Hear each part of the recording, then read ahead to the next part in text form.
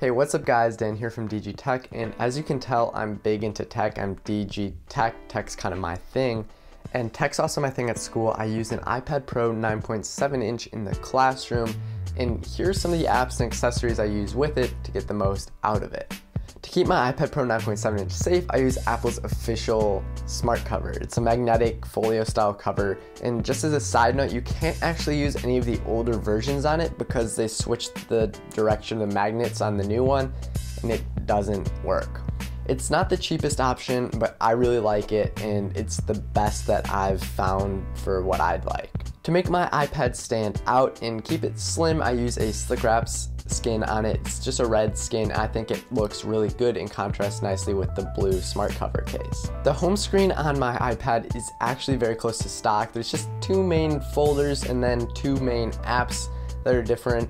I use the YouTube app, which you guys all know, just to consume content, and then Notability, which you may have heard of. It's just a note-taking app. It's what I use in class, and it works great. It integrates with the Apple Pencil, which is why I upgraded to the iPad Pro. I had the Air 2, but I never really found a stylus that I loved with it, and when the Pro line came out, I knew that the Apple Pencil was the solution to all my problems. It's $99, so it's kind of expensive, but really nothing comes close to it, and I recommend it. Keeping everything organized in Notability is super easy. You can just add as many folders as you want. I have one set up for all of my classes, for notes, and for homework. It's so much more organized than using a regular notebook. And additionally, I can pull up any of these notes on my smartphone. It syncs with iCloud, or you can sync with Dropbox or Google Drive or any of those other services and just have your notes anywhere when you need them, which is great.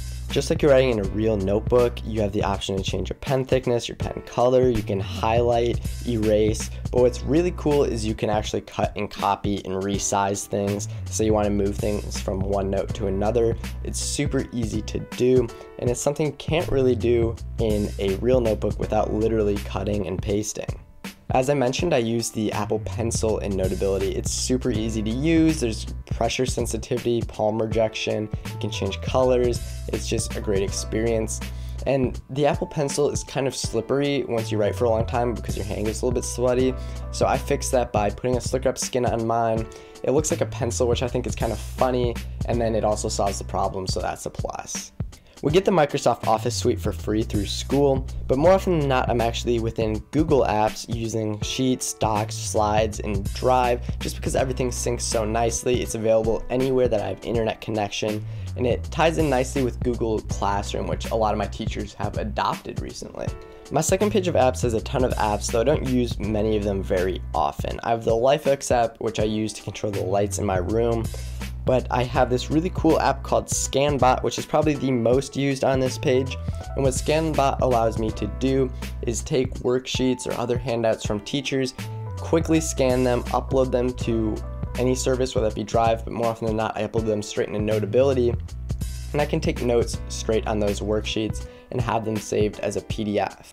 A problem I've run into with school is textbooks. They are heavy, they're expensive, no one wants to lug them around everywhere with them. But with the iPad, I actually use iBooks. I have all the ebook versions of my textbooks and other novels that we're currently reading. I can just pop in, look at it, and do my homework straight from there. Or I can even annotate straight into that. It's just seamless, easy, doesn't weigh anything at all other than just the weight of the iPad, which I'm carrying with me, and it really slims down my backpack. Alright, that wraps up this video, guys. If you liked it, make sure you give it a thumbs up. It helps out a lot more than you think. Leave a comment down below if you want to see a follow-up to this video, a what's on my phone type thing. I know those are popular. And subscribe for more content like this. Peace.